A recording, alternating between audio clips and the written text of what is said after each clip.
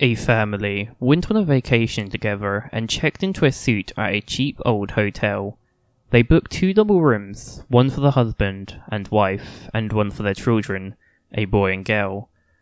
When they got to their rooms, they both detected a bad odour. The husband called down to the front desk and asked to speak to the manager.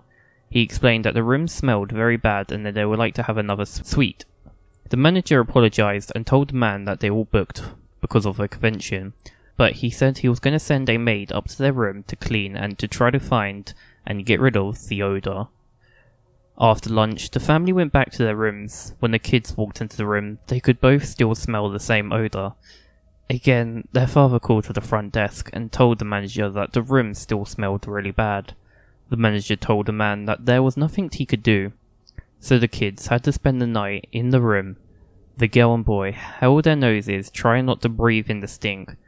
Eventually, they got to sleep, and in the morning, their parents were knocking at the door to wake them up.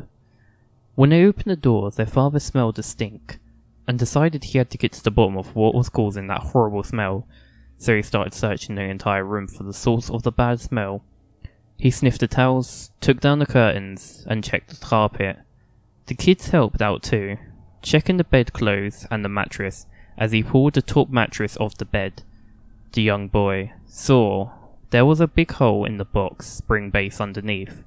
He looked down into the base of the bed and came face to face with a horrible sight.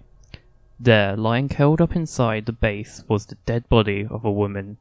The boy realized that he had slept all night just a few inches away from a rotten corpse.